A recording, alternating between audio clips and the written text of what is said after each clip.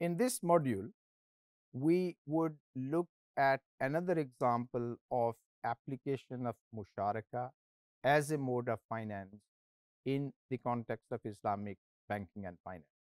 We started with the application of musharaka in Islamic asset or Islamic fund management industry, followed by the application of musharaka in Islamic retail banking. And today we are going to look into one example which comes from Islamic capital markets, especially on the bond side. Islamic bonds, sometimes we call is sukuk as Islamic bond.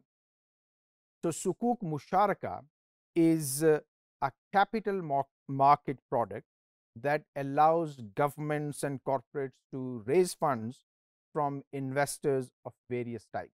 So these investors could be individuals, they could be corporates, and of course, they could be banks and other financial institutions as well. So sukuk is a capital market product. Capital market, to refresh your minds, capital market broadly can be divided into fund management, investment fund management, and the bond market. In case of Islamic capital market, it comprises Islamic asset management industry and the sukuk market. So sukuk musharaka is an example of application of musharaka in the context of Islamic capital market. Sukuk in general has numerous structures, and one of the most popular ones is based on musharaka. We would study later the most popular structure of sukuk, which is ijara. However, musharaka is also one of the popular structures used in Islamic capital markets. So sukuk musharaka may have very complicated structures, but we shall explain rather a simple structure of sukuk musharaka to exemplify use of musharaka as an Islamic mode of financing in the context of Islamic capital market or in general Islamic banking and finance. Now, obligor is a party which is actually looking for additional funds. It could be a corporate, it could be a government, or it could be any other business. So, this party wishes to raise additional funds for the business purpose, for the expansion of the business, or for working capital financing, whatever be the case. So, normally sukuk issuance will require identification of a pre-existed asset that must be used for the issuance of sukuk. The beauty of sukuk musharaka is that it doesn't require pre-existence of an asset before the sukuk is issued or the sukuk certificates are issued. So obligor, as step 1, sets up a special purpose vehicle. We call it SPV. SPV is actually a company which doesn't have any business of its own. It does a special purpose. It is set up for a special purpose. In this case, SPV actually manages the sukuk assets on behalf of the sukuk holder. This could be set up in an offshore jurisdiction. Pakistan में offshore companies काफ़ी बदनाम हुई हैं. However, most of the SPVs in the context of Islamic banking and finance and in the context of sukuk structuring, they are actually set up in an offshore jurisdiction.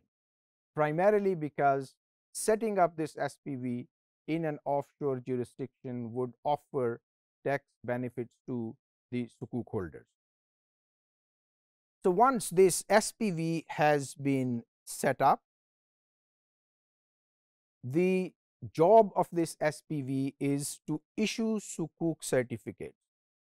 So it issues sukuk certificates, and the investors, they buy these sukuk, these certificates, and they contribute money into the sukuk.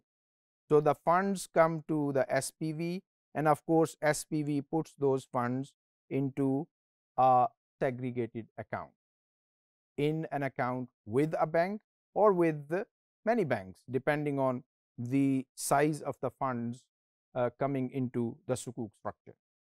Now, because this is a sukuk musharaka, then these funds contributed by the investors, they are combined with the funds contributed by the obligor, i.e., the party which was looking for additional funds to start, for example, a new project. So, with this structure, you can see that there are characteristics of musharaka already becoming visible. If I try to ask you to memorize the things, there is a concept of shirkatul milk and shirkatul aqd. In one example, we highlighted shirkatul milk, and in another example previously we highlighted shirkatul aqd. Now, investors actually in this case amongst themselves could be subject to the rules of shirkatul milk. They become sharik, they become partners, not by way of any contractual arrangement, but just by their act of putting money into a joint pool. However, obligor and the fund, they could be considered as subject to shirkatul aqd. So, this is already a visible form of musharaka. Now, the funds are there, and the project gets funded, and if there is any return, that return actually goes to the two major partners, i.e., the obligor, and of course the investors, they get their share in such a way that the share going to the sukuk investors is equivalent to the indicative rate of return.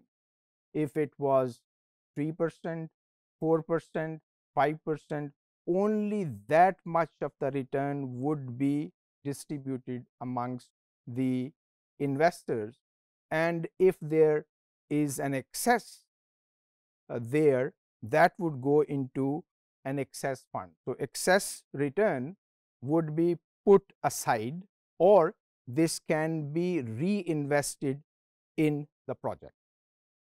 All right. Now, once the sukuk period ends, in that case the sukuk is actually redeemed. This project is sold to the obligor for an agreed price, and this price cannot be pre-agreed, because this is an example of shirkatul aqd, where pre-agreement on the final price of the project is not allowed. So, whatever is the price agreed at the time of the end of the sukuk period, that price comes to the fund, sukuk fund, and that is then given back to the investors as their initial investment. So, during that period, the investors as joint owners, they would get shares in the return on the project on a pro rata basis, and of course there would be general distribution of returns between the obligor and the investors as an investors class. So, this is one example of application of shirkatul aqd, and implicitly we have looked into shirkatul milk as well.